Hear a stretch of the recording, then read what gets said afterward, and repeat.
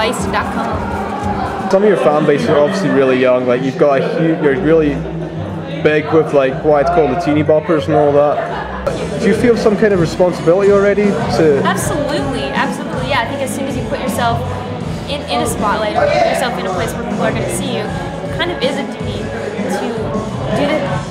I mean, whether or not that's whatever your perception is of what's good, that's what you have to make come across.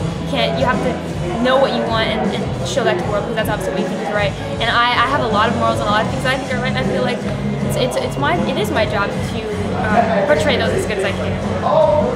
It really keeps me grounded, you know, like never to think, put yourself on a platform or whatever. And it is easy when people are looking at you to put yourself on a platform, and I never want that to happen. So it's good for me to just like say thank you to someone when they compliment, you know, because that's the least I can do. But the reactions on your MySpace, you seem to have the comments whenever you update it, there's probably like a flood of new comments. Yeah. So much love it's out there for you. It's like, maybe that's why I'm happy. I don't know. It's the thing I've talked to a few bands. So I was actually quite surprised when a band first told me like they were actually doing their MySpace and all that themselves, and their Mimo and whatever else they use, like all those social. They were actually doing it. Like I always imagined it would be like some PR person or press person. Totally. I mean, to a certain degree, there's certain sites I can't upload. Like in Facebook, for example, this is a funny situation with Facebook. It's at par with MySpace in importance of reaching people, because there's a huge audience on Facebook. So I've kind of commissioned someone to take care of it, but I commissioned someone I invented to take care of it. So his name's Jeremy, and he's a bug, and it's putting a face to the actual person that's taking care of it for me. So I hate the impersonal thing. So even though I can't be there to do it, I've kind of assigned someone that I love and know, and that I've kind of invented. He's actually a bug. He's a June bug. He's watching. So the video for that's on my Facebook page. But it is really important that people feel personal connection to the sites that they're interacting with. What is the deal with Facebook in Canada? Like I didn't even know about it until I came in. Like everybody, I've been asked so many like.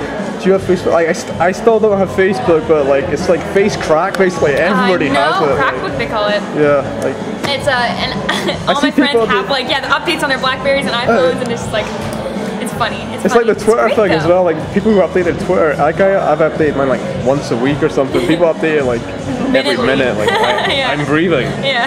Great. Driving right now. Stopping for a bathroom break. Okay, so what are your hopes for 2009? I'm going to do a Canada tour in January, as well as some northeastern dates in the States for the month of February, and doing a month of Warp tour next summer, so that'll take us around the States, and some of the Canadian dates, as well as releasing the full length, and you're gonna be busy. Hopefully playing South by Southwest in Texas, which I'm really looking forward to. That'll be awesome, yeah. And you had a little bit of experience of Warp this year, yeah, right? we played 2, yeah. Cool. It was it's a tough thing to be thrown into. It's such an eclectic. Like, what is your perception of Warp now? Because it seems to have changed. It's changed a lot, but I think they're just going with what people want to see, you know. And like, I tried it out last year, and it was great. I mean, I've always been one of those kids that went to Warp Tour years and years ago. I would always go. It was always a thing I looked forward to in the summer. And when I went on it last year, I was super honored to be on it. And then I felt like it wasn't what I wanted it to be, because I didn't do as good as I could. I was sick and everything, so I think this year I'm going to come back and try to tackle it with a little bit more of an advantage. Do you have a New Year's resolution? My New Year's resolution? You know what? Not really. I haven't even thought about that. You know, just put out an album, and actually one thing is to really work on my drawing skills. I'm hoping that one day I can put out a real legitimate graphic novel, because I have a lot of great ideas. Do you actually do those comics yourself? Yeah. Really? Yeah. Wow. So I'm hoping that I can put a little bit more time in honing my artistic skills, and that I can. Can I ask you about your tattoos? Like, yeah. I don't know if you can see that. They're actually written in German. Oh, I which can is where speak my German. roots are, yeah? Badly.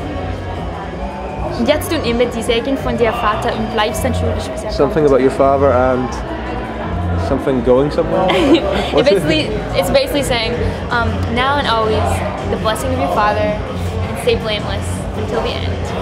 Wow. And you've got another tattoo on your back, which I heard about, which I'm not going to ask you. It's just a kind of a cover piece of Wonder Woman fighting Giganta. I'm a huge comic fan, obviously, so it's one of my favorite covers and one of my favorite battles with Wonder Woman. Have you ever thought about designing your own tattoos? They're all, yeah, I designed them all. Wow. I wouldn't put anything on me that I didn't design. Awesome. So the show tonight is going to be terrific. Then you have happy holidays and all. Do you have any special message to the world?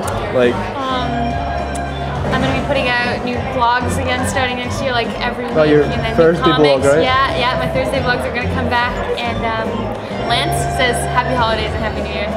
So awesome. do I. You actually, on your, this is for Music Vice's interview, and actually about your blurb, you say music is your clutch / something and Vice. So awesome.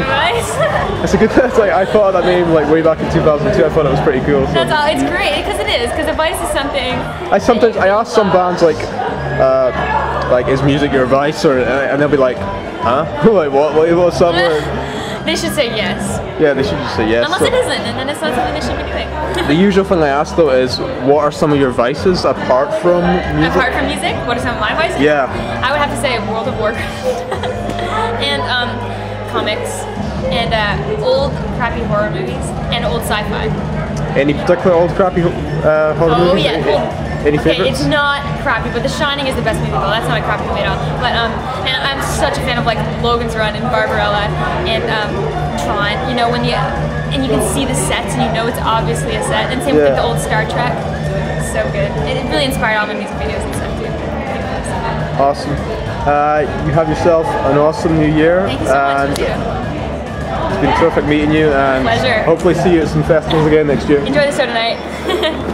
Thanks so much.